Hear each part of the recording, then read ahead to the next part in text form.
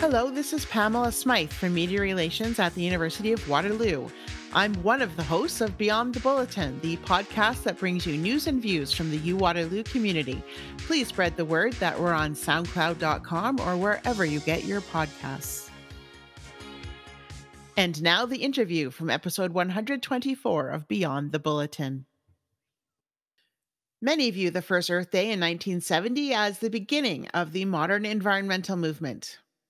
In advance of Earth Day 2022, I spoke with Sarah Burch, a professor in Waterloo's Faculty of Environment and Canada Research Chair in Sustainability, Governance and Innovation. We discuss Earth Day's relevance more than 50 years on and in light of the current climate crisis. Burch is Executive Director of Waterloo's Interdisciplinary Centre on Climate Change, and she is a lead author of the recently released report of the Intergovernmental Panel on Climate Change, the UN body that assesses the science related to our changing climate. Sarah, welcome. It's great to have you here. Thanks so much for having me. So the UN climate report stated that there's been a reduction in greenhouse gas emissions in some countries. That sounds like promising news. It is promising news for those countries. So there's two messages at play here that are really important to sort of hold in our mind at the same time. The first is that the global picture is that we've seen the largest average annual increase in greenhouse gas emissions that we've ever seen in human history. So globally, greenhouse gas emissions continue to go up. That's not good news. However, the flip side is that we're seeing real evidence for the first time of sustained greenhouse gas reductions in around 20 countries. So that those reductions are unfortunately swallowed up by the global increase, but they do show us that it's possible. They show us that good climate change decisions and policies are having a real effect, and we have a template to follow. And these are industrialized countries: Germany, Japan, France, and even the US?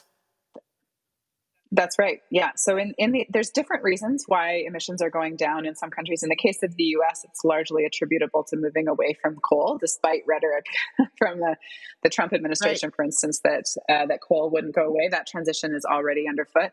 In other countries, it's, like Germany, there's been a really important push towards renewable energy and building efficiency in vehicles and that sort of thing. So there's different reasons in each case, but collectively, those are, important examples of what to do next. Are you encouraged? I'm encouraged by that. Absolutely. These aren't blips. These aren't aberrations. It's not noise. It tells us that even more powerfully that the solutions are already available, which then puts the pressure on our decision makers to actually use them. Right. We have real evidence now for the first time of these sustained greenhouse gas reductions that show us perhaps a pathway forward. There's different reasons for that progress in different countries, but in some cases, the reductions have been so significant and so prolonged that those countries are actually on track to limit warming to, 2 degrees or less, which is what, scientists are telling us would help us to avoid at least the worst impacts of climate change, not all impacts of climate change, but the worst ones. There's been real policy choices at multiple levels of government in these countries. However, we see countries like Canada and also countries with enormous populations, so what we typically call, economies in transition, China and others, that where the emissions increases in those countries kind of swallow up the reductions that are happening in those 20 countries. So Canada's not doing well. Canada's not doing great. No. We have had a couple of decades of climate policies of various stripes. We've had targets set over and over that we fail to meet. There is reason, though, to believe that the seeds are finally now being planted, however, for, a turning of the curve of emissions in Canada. And it's tricky business in Canada for a couple of reasons. Of course, we are a fossil fuel producer. Not all countries in the world are. So we're very reliant on the extraction and the export of fossil fuels economically. Because of this sort of blessing and curse of space in Canada, our cities tend to sprawl over fairly vast distances. And so we've become very car reliant. It's really hard to densify them and get people out of cars in Canada. So there's lots of reasons for our high emissions, per capita emissions in this country. What about coal? Yeah, so coal has to go. The message is very, very clear. There's a whole bunch of reasons why coal has to go globally. And one of them is that it's just absolutely horrendous for air quality. Like, it's directly responsible for an enormous amount of death and illness around the world. And so that has been the major motivator for many countries getting off of coal, not climate change at all. Part of the solution to climate change is, as some people say, electrifying everything. So we need to electrify our vehicles and our public transport systems. We need to get our houses off gas and onto heat pumps and other sources of power. So that only works if that electricity comes from clean sources. So if we're burning coal to get that electricity, it won't be doing what we need it to do for greenhouse gas emissions. We have joined an alliance of countries, Canada has, in the Powering Past Coal coalition. And so, there's real steps being taken to wean us off coal. And that has to happen in like the next 8 years. So essentially immediately, to have any hope of keeping that 1.5 or 2 degree target within grasp. What about renewables? Are they just not attractive? They're increasingly attractive. Yeah. So another bit of good news from this assessment report, which is really exciting and to me kind of indicates that the seeds have been planted for a longer term transformation, is that the cost of solar per unit over the last 10 years, it's gone down by 85%. Wind has gone down by 55%.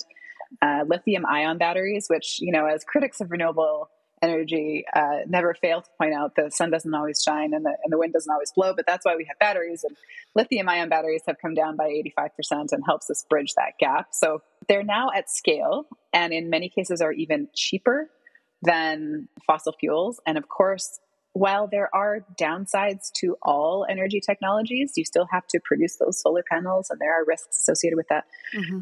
On balance, the risks associated with fossil fuels just absolutely overwhelm the impacts of renewables.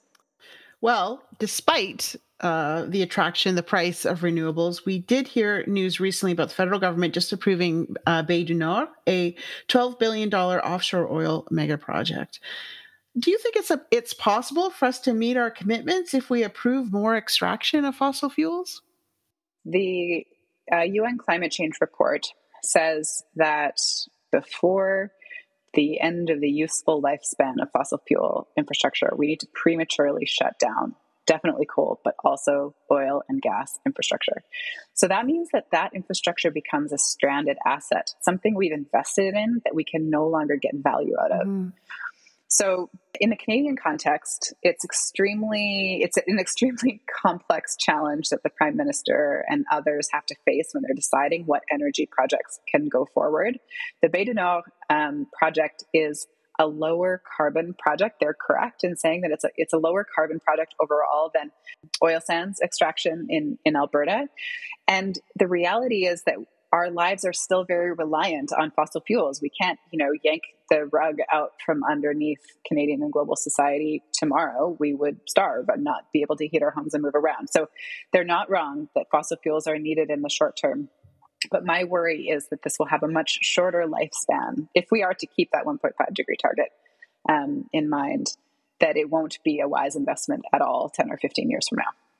It'll extract 300 million barrels from the deep sea, and in order to keep operating, they will need to satisfy 137 conditions, and one that the project have net zero emissions by 2050. Is that reassuring for you? It's absolutely an important part of the transition to move the emissions associated with the production of fossil fuels to net zero, which typically means through carbon capture and storage or carbon dioxide removal.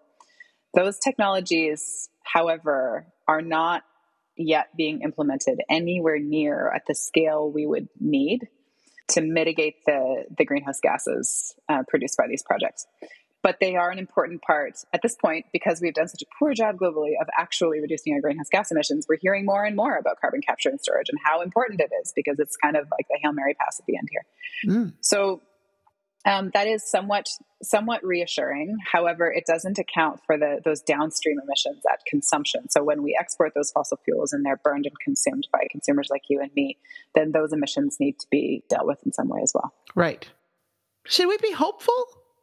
It's very easy to feel overwhelmed by the scale of this challenge, and it's fully appropriate to feel angry and to feel frustrated and to feel sad. Those are all completely reasonable reactions to this existential threat. However, I think the only thing that locks in failure is giving up.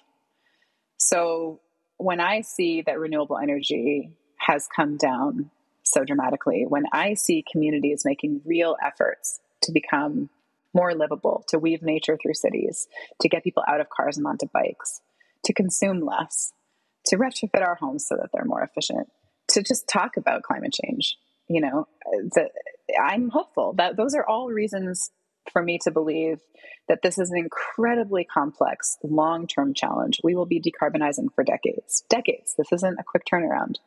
But the path now is quite clear, and that's not something we could have said 15 years ago. This episode comes out on Earth Day, 2022. It's a day when individuals show support for environmental protection. Why does it still matter when so many years after the very first Earth Day, which was in 1970, we still have these problems, these serious problems that we're dealing with? Well, that we still have those serious problems suggests that it's, to me, that it's more needed than ever. This conversation is still vibrant. It's still challenging. We're adding new dimensions to it every year, every decade. Earth Day began as a moment to reflect on the natural environment and the impacts that we are having on that. And the conversation was largely dominated by deforestation and species extinction and sort of those natural environment impacts for many decades. And those are no less important now. But what I appreciate about our conversation today is that we're starting to talk about all the important ways that climate change and other environmental problems like it are not simply environmental problems. They're people problems. They're social problems. And climate change is a question of justice, marginalized people, indigenous populations, women, those who have tended to be without a voice in decision-making historically are also the most heavily impacted by climate change, by extreme weather events, and also may not be the first in line to benefit from a transition towards a renewable, a low carbon resilient economy. So I think Earth Day gives us pause to think about how much a part of nature humans really are, and to re-examine our relationship to nature and what it means to have a just and inclusive and sustainable society. The IPCC report kind of sets the stage for Earth Day as a moment of reflection on how far we've come and how far we need to go. What the IPCC report demonstrates really powerfully is that the solutions that we need are already available, and that this is now, and kind of always has been, but this is less of a technical problem, climate change, than a social and a political problem. And so Earth Day offers us this opportunity to have a conversation about the behaviors we need to change, the politics that we need to change. How much is it the responsibility of individuals to get us to reach that target? That is a 1.5 degrees Celsius target? This is such an important, I think, relationship to explore. So, the Intergovernmental Panel on Climate Change tells us that an individual choice controls, 40 to 70% of our greenhouse gas emissions, which would on the surface suggest that it is entirely a matter of individual decisions, which is actually not at all what the report ultimately concludes. It concludes that in many ways, our hands are tied as individuals. We're locked into high carbon ways of living because our cities are designed the way they are, so that we have to drive, these vast distances between affordable homes and our work, because we don't have options for affordable electric vehicles or convenient or reliant mass, public transit that's electrified. That our buildings are built to a shoddy standard and wildly energy inefficient. So it's actually collective decisions that are made by governments at all levels, from the municipal to the provincial and state on up to the national governments, that would unshackle us from those high carbon pathways and allow us to choose, unleash the potential of individual choice. Politicians will only make policy on issues that they know to be priorities for their constituents, in a democracy at least.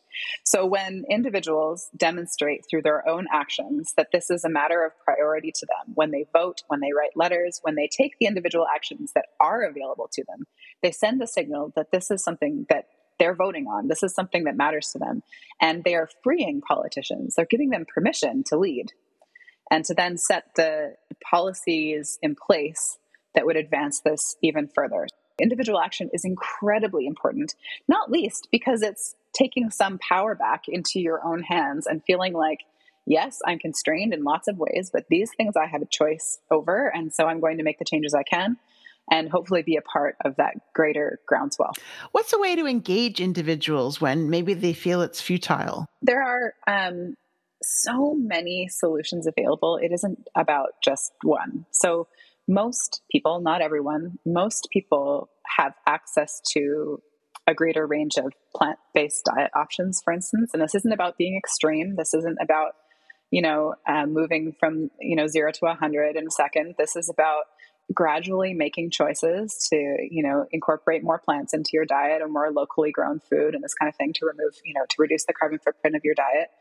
It's not necessarily about buying a Tesla. It's about joining a car share program or walking once a week or carpooling with friends or, working from home as we've learned to through COVID. So, and same with building technologies. Of course, it helps when we have incentives available for retrofitting our homes. And that really is an important ingredient to reduce those, upfront costs of making those changes. But we do the little bits that we can.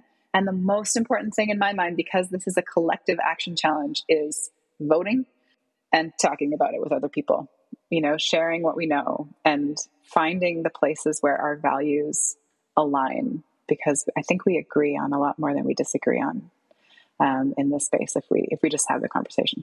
The theme of Earth Day 2022 is invest in our planet. Can we buy or spend our way out of this climate crisis? So we can't consume our way out of this crisis. And there are certainly a lot of consumer goods that are splashed with, claims to being carbon neutral or less environmentally harmful and this kind of thing. And that's a whole marketing ploy. I do think, though, that our IPCC report shows that we are underspending on this transition by 300 to 600%. So our investment, our finance, the flow of funds need to go up by a factor of 3 to 6 to really accelerate this change at the scale we need. And that's investment in renewable energy and in the technologies, the industrial processes, the vehicles, all of this that we need as part of the transition. So that kind of spending is absolutely crucial. And it's a huge justice issue because, of course, we know that the poorest countries globally are the hardest impacted also by climate change impacts and don't necessarily have the resources that they need to leap over this dirty phase of development towards a cleaner, renewable energy path. And that is a responsibility of wealthier industrialized nations like ours. Mm. What kind of reaction have you had to the report and the findings in the report? Yeah, so it's been a bit of a mixed reaction. Rightly so. Our attention is quite focused on the war and the atrocities unfolding in Ukraine, which has sparked a really important conversation about our reliance on fossil fuels and the energy security benefits that we might find in transitioning away from those. The challenge is that we know with every successive Intergovernmental Panel on Climate Change report, the wording becomes more forceful and more pointed and more desperate, saying that, this target of 1.5 degrees of warming or 2 degrees of warming is almost out of reach. And we have almost locked ourselves into a path where we will be, having to withstand pretty unfathomable climate change impacts for the next couple of decades. So the science is established. I think what is resonating in this cycle is just how much promise there is on the solutions side, that we don't have to sit back and wait for some widget to be developed 30 years from now, or to cross our fingers and maybe put blinds up in front of the sun, whatever. Anyway, these geoengineering solutions or other things, that the solutions are in hand and already rolling out. And so we just need to move faster.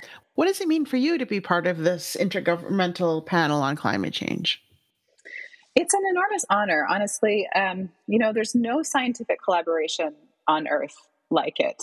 My chapter had 13 or 14 authors from 11 countries or 12 countries. Wow. We were from, every chapter is like that. There's folks from all around the world with completely different sets of expertise, deeply interdisciplinary. You have economists and psychologists and development experts and sociologists and you have the real gamut of scientists who are doing this voluntarily. They're nominated by their national government to represent the country as a scientist on the IPCC, but it's voluntary. It's an enormous labor of love over many years. We reviewed over 18,000 scientific peer-reviewed articles. Over many rounds of review, we had to deal with 60,000 review comments, and we have to respond to and account for every single one of them one by one. Wow. To make sure that we're taking on board all of that critique and all of that additional evidence. So it's a remarkable collaboration, and it's also as a transdisciplinary sustainability scientist, it's such a beautiful illustration of science colliding with policy, because what begins as a scientific process ultimately is woven into politics and national level and international treaty making and national level decision making. And so that's a really incredible process to witness. What should people do when they were confronted with the findings and the recommendations and just feeling powerless? What should they be doing? To frame it slightly differently, one thing that's been lacking is that we've often been focusing on what we have to give up to deal with climate change, what we have to do without and move away from. And there are lots of things we have to move away from. But we haven't explored enough or talked enough about what we're moving towards and what collectively motivates us. So it's that vision of a sustainable future. What does your neighborhood feel like? What does it smell like? What does dinner taste like? How long do you have to spend in a car? What is your job? How quickly can you get into nature? Does it take 4 hours to get to wilderness, or is it woven through your city?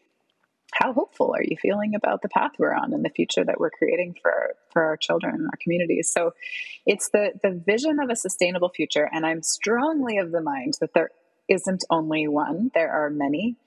And it's really important to think about who is a part of that conversation, who gets to imagine where we're headed, and then advance us along that process. And so that has to be in my view, a much, much more inclusive and open conversation so that we can share our vision of what sustainable communities might look like. Let's think more about what we're gaining. I mean, so you got out of your car and onto your bike, and now your physical health is better. Your mental health is better. You are sick less often. You might walk to work with friends and get more time with people that you love. You might be eating more diverse and delicious foods. You might, just spend less time commuting in general and more time doing things that you enjoy. I think there's so many ways that dealing with climate change in a real, meaningful, thoughtful way can deliver such a long list of other benefits that we haven't even really fully considered if we do it right. Well, Sarah, thank you so much for being here and for doing this really important work. Thank you so much for having me. I've really enjoyed our conversation.